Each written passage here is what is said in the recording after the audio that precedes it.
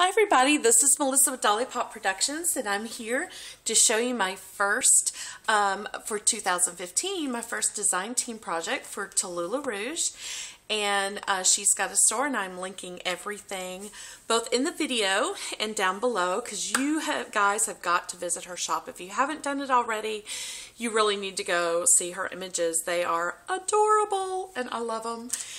And I love making things with them, and I love to design with them and show you what all you can do with them as well. So this month, try to get ready for, you know, Valentine projects and stuff like that.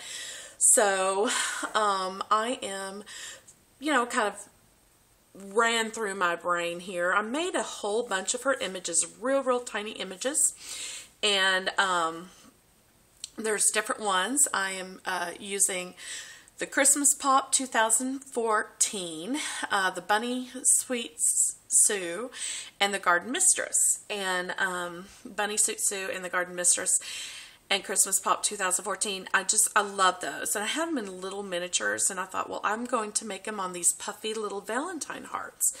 So what I did is I took the image, took these images. This one right here is the Garden Mistress.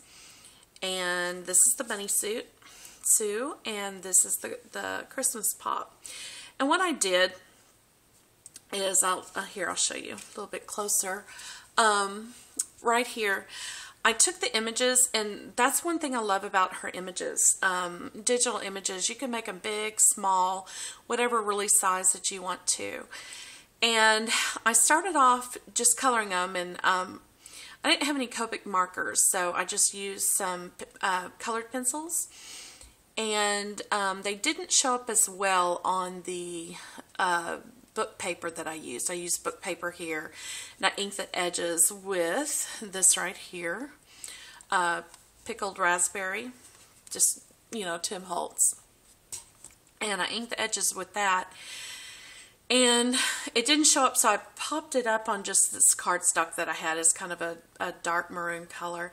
And I just thought these turned out so cute. And these are stickles right here that I used to make another heart. And what I did is I took two pieces of storybook paper, you know, from a book. And again, I inked the edges. And then I started off, and I glued this image on just with regular glue, and I started stitching it around the edges with some of the embroidery floss about halfway, and then I stuffed it with just regular polyfill filling and finished stitching it all the way. And I just thought these would be so cute to put in a junk journal, you know, inside a little pocket, or just like in somebody's little lunch. You know, just let them know you care about them, and just something super cute to send to somebody. They're real lightweight, and you can put them in a, you know, put them in little Altoids tin like I have here.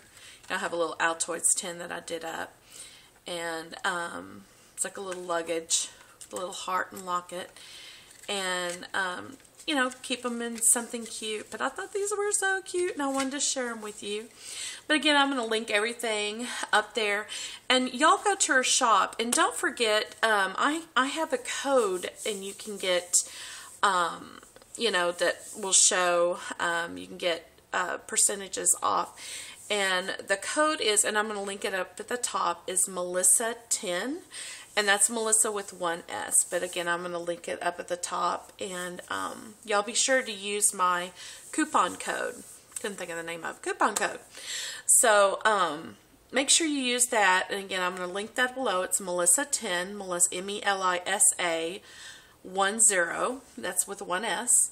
And yeah, y'all go check that out. And if y'all have any questions, please let me know. And if not, I will see y'all for my next design team project for Talula Rouge. It will be on the 19th. So anyway, hope y'all enjoy this little project, and I will talk to y'all later. Bye-bye.